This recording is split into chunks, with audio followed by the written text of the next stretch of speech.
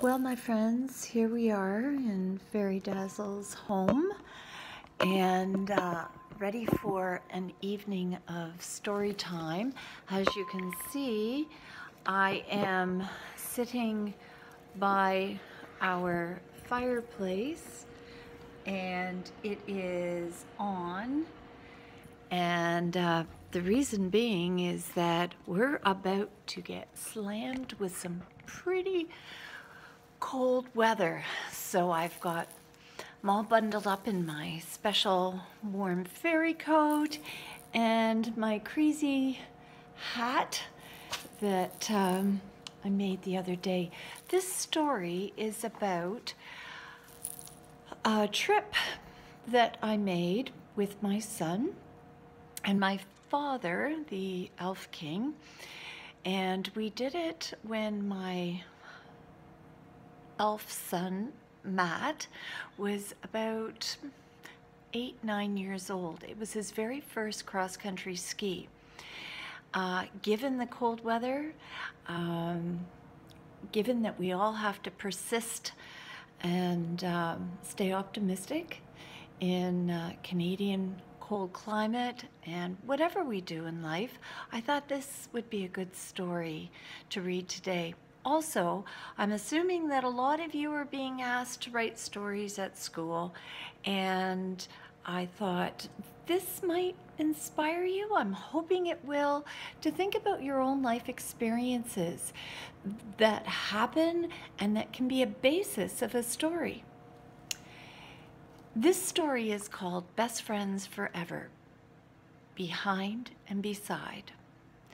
Sometimes we are asked to be accountable to or for. Sometimes we need to accept blame rather than roar.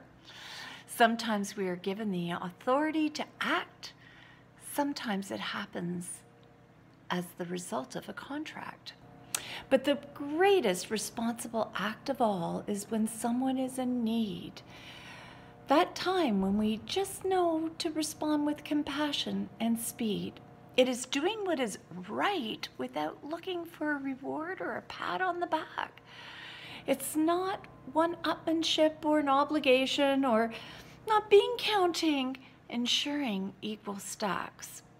This unconditional gift of the heart is not always given without restraint, often granted to family and close friends without a second thought or a complaint. This is what happened to one young man, Matt, and his older mentor who happened to inspire Matt's life from the outside to the center. Matt knew this fellow from birth to the present. They had a relationship that was accepting and extremely pleasant. Grandpooby was the name of this special coach and guide. He revered his grandfather like the ocean tides. Over the years, they would play pool, cards, swim, hike, and ski. There was always a playful tone of joking guaranteed. Grandpooby would guide Matt's dreams to be a businessman. He would say, Matt, think about the choices you make. Always set goals and plans. They accumulated a number of adventures that were challenging and fun. When Matt was 8, his grandpa took him on his first cross-country ski run. They left at 9 o'clock in the morning just as it began to snow. Grandpooby was so excited as there was an ice castle in the forest that he wanted to show. Matthew, you have to see this remarkable glass-like sight, a mini frozen waterfall off the other lake, not too far to cause fatigue or fright. Matthew, excited to take his first big trailblazing adventure on skis, bundled up warm as it was particularly cold. Oh, and he didn't want to freeze. Off they set. Grandpooby smiled, saying, Follow me, I will take the lead. They forged through a curtain of fluffy snowflakes with comfortable speed. The forest was breathtaking, blanketed in frothy white crystal mounds. As they descended further, the swoosh of ski blades were the only sounds. When they reached Lake William Henry, the snow was thicker than a wall of cold cotton balls. A little bit daunting, but nothing was going to stop determination to view these falls. They ventured onto the frozen lake, only being able to see about 10 feet in front. Now Matt was getting tired and started to ask, "How long?" and grunt. Grandpooby turned back to see his grandson's hat entirely white and cheeks beet red. "Come on, Matt, we can get there. It's not too far now," he said, persisting on with anticipation to see the colossal ice castle.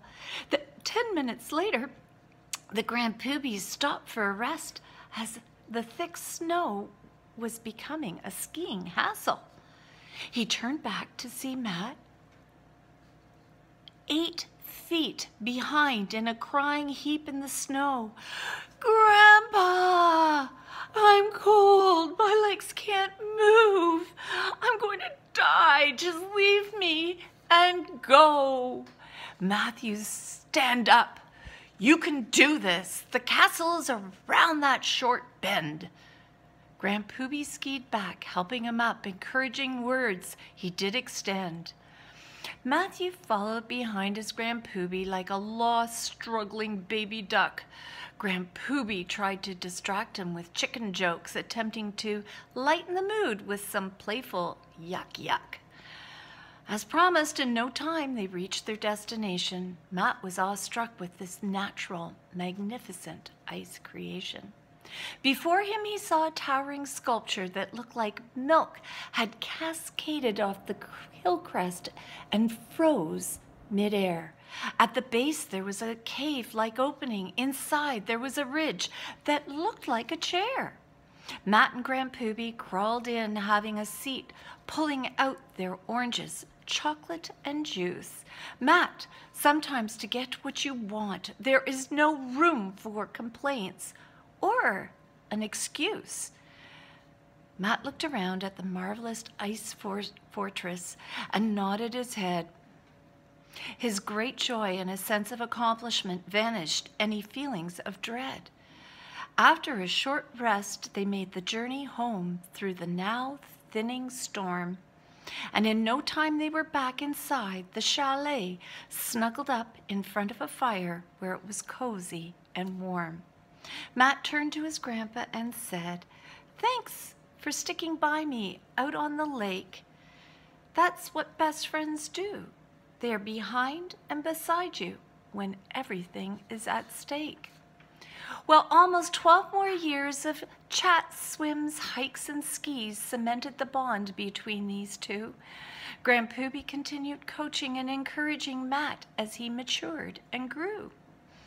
Until one day, while visiting from college, Matt, in between working and studying juggle, he arrived to see his grandpa weak. His health had become a struggle.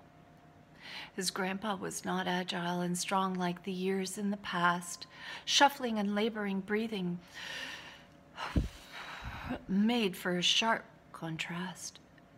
"Grandpooby, hey, are you okay? Remember how we used to play pool?" "Yeah, sure do."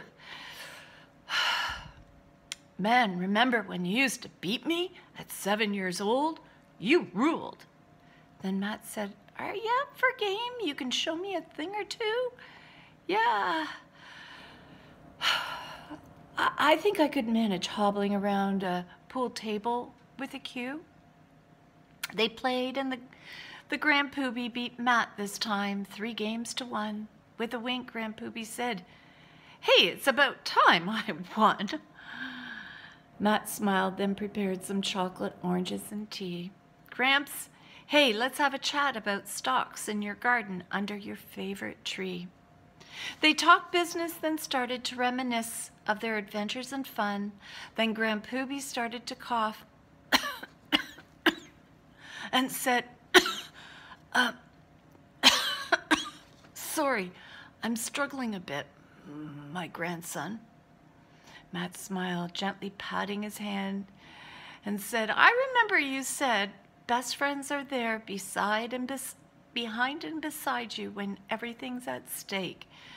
Well, I'm going to be there for you like you were there for me on that snowy lake. From that day on, Matt changed his schedule, visiting his grandpa a couple times a week.